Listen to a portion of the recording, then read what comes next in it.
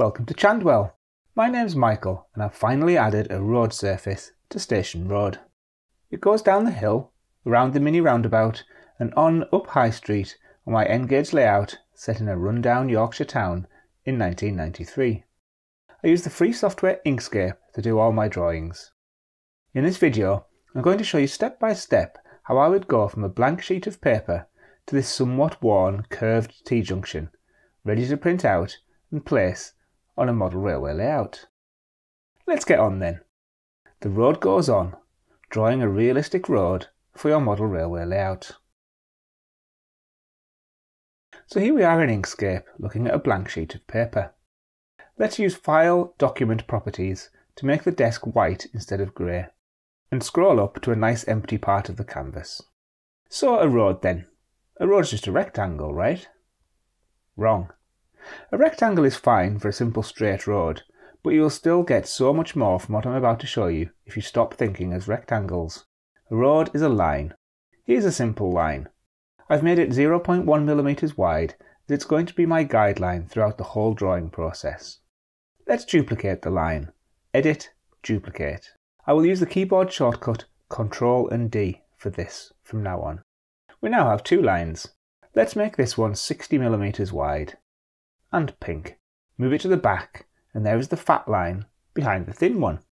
This is the start of our road. Although it looks like a rectangle, it is still a line. See, it can be moved and bent. But after all that, we really do want this copy to be a rectangle. So let's use Path, Stroke to Path to turn it into a shape. See, it's now a shape. Because we started by duplicating it, we still have the original guideline, and this is vitally important. Don't delete this bit. We use lines to help us create the shapes we need for our road. Let's duplicate the line again and make it 100mm wide. And orange.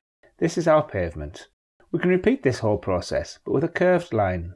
Always duplicate before making a change. This one will be a bit wider than the first. It is vital that you keep the guideline in place as the centre of the road, so don't delete it. Let's move the vertical pavement behind the curved one. This looks okay. This is the shape of the road that we will use. It's really worth knowing how to do this, as gently curved or unusually shaped yet still realistic roads can help to add realism to your layout. This looks about right, but if we change the colour of these bits, you can see that they are still separate shapes. Let's click on the curved road and then click on the vertical one with Shift held down. This means we've got both selected. We can then use Path Union to convert this into one shape. I will use the keyboard shortcut Ctrl and plus to do this from now on. Let's do the same for the two pavements. And now you can see I have two shapes, one of the road surface and one wider one, which is the pavements. Let's duplicate the road and make it darker so you can see what's going on. I'm now going to select the new copy of the road and the pavement. And using Path, Difference, or the keyboard shortcut Ctrl and minus, the top shape, the road, is used as a template to cut a hole in the bottom shape, the pavement. If I move the pavement aside, you can see that there is a big hole where the road was. It's still all one shape though. Let's break it into individual parts. With the pavement selected, I use Path, Break Apart, and now the single shape with the hole becomes three separate shapes, each one being part of the pavement. We now have a pink road and three orange pieces of pavement. Time to move on to modelling the junction. It's quite rare for a road to join another straight on like this. Junctions are usually far more curved. Let's curve this one out a bit. Let's select the road and then use the Node tool. You will see small markers dotted around the shape. These are the shape's nodes, the points where the shape's lines interconnect. I'm going to double click somewhere down here, and this adds a new node on the existing line. See, I can move it around if I wanted to. I'm going to add one over here too. Now I'm going to select the node in the corner up here, and just press delete. This removes the sharp point and leaves me with a much nicer curve. Now I can fiddle around a bit until I have one that looks good. That will do. Now let's repeat that over here. Super. The pavements look wrong now though, so let's select them and delete them. Now we need to put the pavement back. Select the road and duplicate it. Set its fill colour to nothing and its line to magenta. Now we are going to grow the shape outwards. Go to the Path menu and select Path Effects. This opens the Path Effects panel. Click the plus to add a new path effect to the shape. There are loads of exciting things to choose from, but we want Offset. It adds some settings over here, but we can ignore these for now. The road copy is still selected, and we now choose the Node tool again. Just like before, you see the shape's nodes, but now there is a big red dot. Watch what happens as we drag this up and down. The shape grows and shrinks, and the dot snaps to the upper part of the pavement here.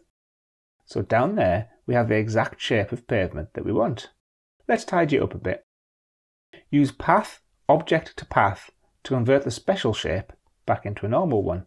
Let's remove the line colour and make it dark orange. Move it to the back. Excellent, this looks good. Duplicate the main road again and use Ctrl and minus to cut it out of the new pavement shape, just like before. This puts the hole back into it again. We need to trim off these edges though. Draw a line down the road edge, snapping to the straight bit. Hold Ctrl and Shift to keep the line the same angle and drag the corner to bring the line across the edge of the new pavement, on both sides. Select one line and the new pavement, and use Path Division. Repeat for the other side. This cuts the overhang off into a separate shape, which we can then delete. Repeat for the bottom. And then use Shift Ctrl K to split it into separate shapes. OK, the road shape looks good. Let's add the dashed white lines. This is the Gov UK Traffic Signs Manual. It is hundreds and hundreds of pages of specifications for anything that may ever get painted on a UK road surface. Let's look at Chapter 5. Here on page 12 are the specifications for centre line markings and the table of their dimensions, depending on road width and speed limit. But I want this one, markings in built-up areas with junctions and hazards. So the lines are 4 metres long with 2 metre gaps, and they are 10 centimetres wide on roads under 10 metres and 15 centimetres wide on wider roads. Let's draw a rectangle. It needs to be 4000 millimetres divided by n scale, which is 148 millimetres wide, and 100 divided by 148 tall. Duplicate it and make the gap 2000 divided by 148. So here's a line and a gap. We could group it, copy it, paste it, rotate it, drag it, duplicate it, drag it, and so on. But that's already a pain. And what about this curve here? There has to be a better way. This is not it. Before we go on, we need to find the edge of the main road. Select the centre curved guideline and duplicate it. Colour it blue and make it 80 millimetres wide. So this is the edge of the main road, and this is where the white lines should stop. Select the vertical road guide, zoom in, and with the node tool, double-click on the intersection with the road edge to add a new node just there. Select the original end and delete it. Delete the fat blue line.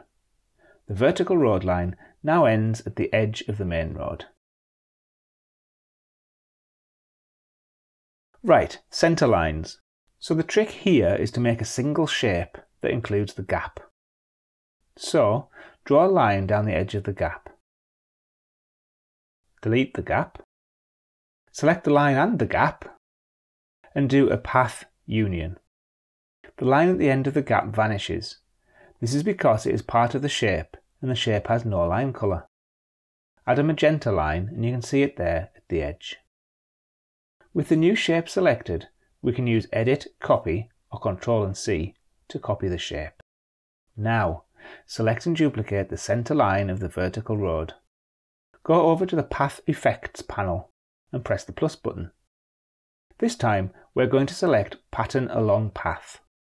There are lots of options here, but as pattern source, select the third icon, Paste Path, and change the pattern copies to repeated. And there we are, all the white lines to the correct dimensions added along our guideline. You can see them better once coloured black and the line colour is removed. But what's this? Our line doesn't go right up to the edge we've just worked out.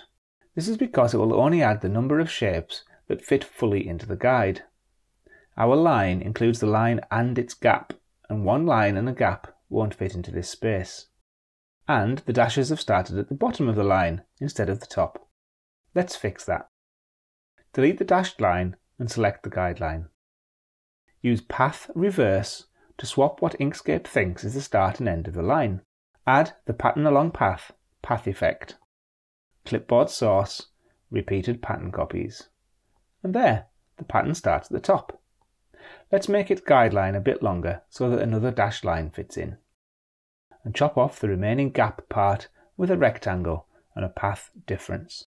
By selecting the Node tool, we can see that this has become one shape with each dash an individual component. We can use Path Break Apart to turn these back into individual shapes if we want. Let's repeat the whole thing for the main road. Not bad. The rectangle we created earlier has been distorted to be as curved as the guideline, and we didn't have to worry about a thing. To put the give way line in place, we need the road edge back. Remember what I said about never deleting a guideline? I should listen to my own advice. Duplicate and fatten the centre line again. Do a stroke to path, remove the fill, and add a line colour. Double click to add a node here, and then select Break Path at selected nodes. Do the same over here. Do a Path Break Apart, and delete the bit we don't want. So here's the guideline for our give way line. I think the centre line of the vertical road would be better if it curved into the centre of this give way line. So let's delete the dashed line and bend a duplicate of the guideline into place, re-adding and trimming the pattern as we go. That looks good. Now just add a node and split the guideline into the left half and right half. And here on page 25 of chapter 3 of the Traffic Signs Manual is a specification for a give way line. Using the same technique as before, let's make one dash and its gap in Inkscape and add it to the guideline. The double dash part is specified on the legislation.gov.uk website. Taking the measurements from there, we can draw that in Inkscape too. We can use the normal offset to line the edge of the line up with the one on the right. And by converting to a path and breaking it apart, we can clear away the rectangles that overlap the pavement. Let's do the double yellow lines now. You can get the dimensions of the double yellow lines from the legislation.gov.uk website. Let's duplicate the top pavement, remove its fill and set a line colour. We'll make the line 100 divided by 148 mm, which is a scale yellow line width. Breaking the path in the corners, like when working on the edge guide earlier, we will just keep the inner line. Let's add an offset path effect. But instead of dragging the red dot this time, let's be a bit more accurate. Let's make the offset -2 mm. So the gap between the two yellow lines seems to be the same as the width of one of the lines, which means that we need to move the second line down 200 scale millimeters. So we duplicate it and take off another 200 divided by 148 millimeters. There we are, two yellow parallel lines that follow the curve of the road, done in a few clicks and keystrokes. Convert them both back into normal shapes with path stroke to path. And then let's repeat for the other edges now. Duplicate the pavement, set the line width, break the path in the corners, delete the bit we don't want, add an offset path effect, offset by -2, duplicate, offset by -3.35. Repeat. Convert them all back to normal shapes. I noticed at this point that my give way line should have had its top edge rather than centre running along the road edge. So I redid it and used the setting Normal Offset to nudge it down. I then noticed that I should have left a gap to the right of the centre line. So I did it again. Almost any painted symbol on a UK road is somewhere in this document's 1000 pages. I imported page 25 into Inkscape by doing a File Open on the PDF document. This let me go into the grouped diagrams and select the giveaway triangle. Pasting it into my own drawing, I changed its colour to black. I checked the dimensions in the manual, and then, with the aspect ratio lock on, I changed its height, 3750 divided by 148. This scales it down in both dimensions. I drew a yellow rectangle to the correct height to represent the distance the triangle should be away from the giveaway line, and then using snapping and dragging the rotation handle to the corner, I rotated the guide and the triangle into place. I did a bit more adjusting by eye. My general road layout is complete. Time to colour it in. I copied the whole thing and pasted it elsewhere in the document. I deleted all of the guidelines and then added colours to suit.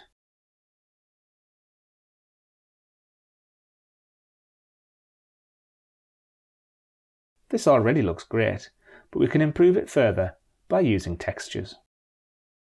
You can use any texture image you like.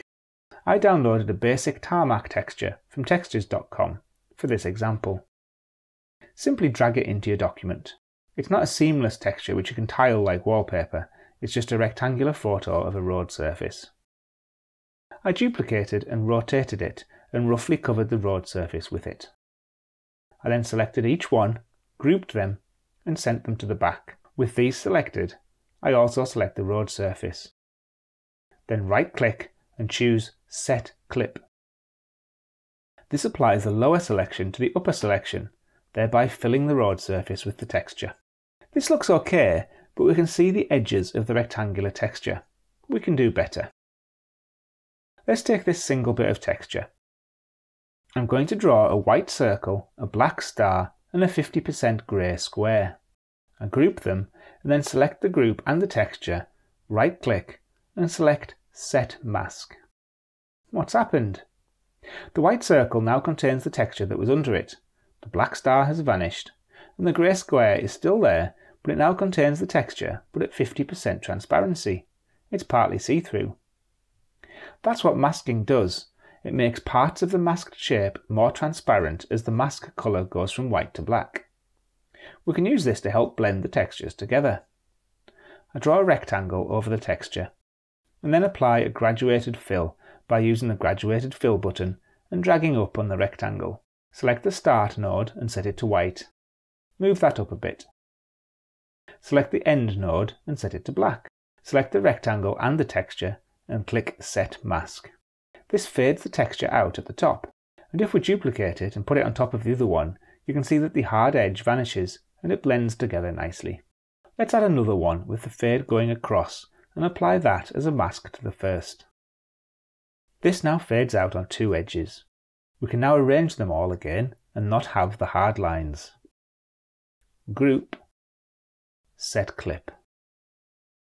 The road markings near where I live are all worn out and never look as crisp as this. We could change the transparency of the road markings like this to make them see-through. But in the UK, the thick paint doesn't seem to fade like it does in some countries.